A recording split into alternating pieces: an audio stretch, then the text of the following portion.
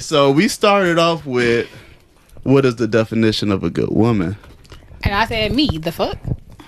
Why not? There lies the problem. How's it the problem? Can you elaborate? Can you go deeper? Just being them. I'm a good woman. I'm educated. I provide for my kid. I provide for my household.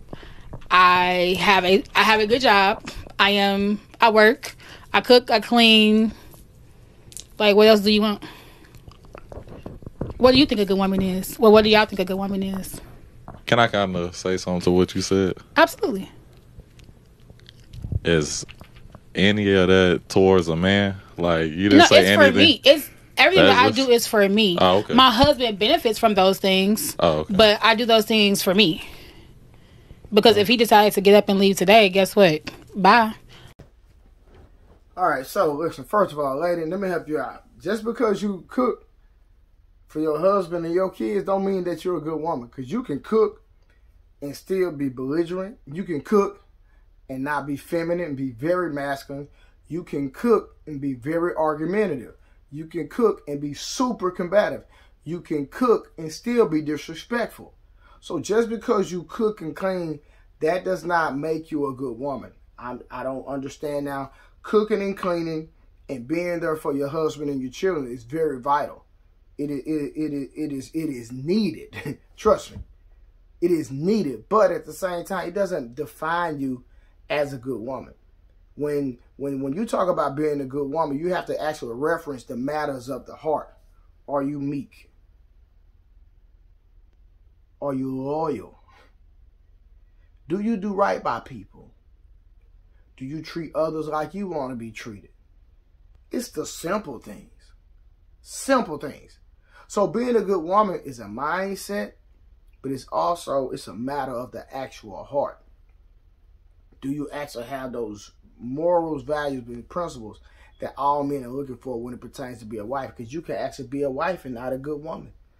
We see, they say, women say this all the time that the hoes are winning. That's not necessarily true, because a lot of men marry these women for the wrong reasons.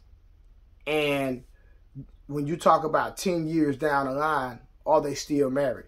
Because we can brag on Facebook, blow up on social media, and talk about how in love we are and fool social media.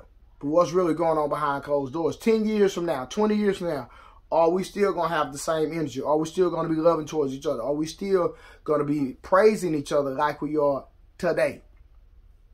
Answer that question.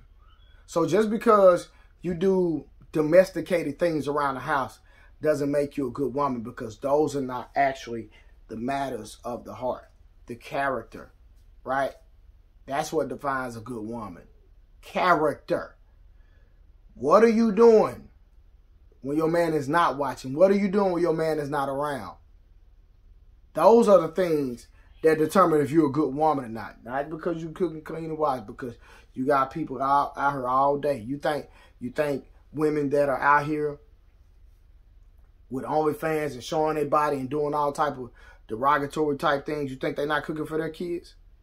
You think they're not cleaning their house up? Now, I'm pretty sure that some of them don't, but I guarantee a lot of them do. And then you can already tell by her energy and her response when he asks what is a good woman, the narcissistic trait that she has.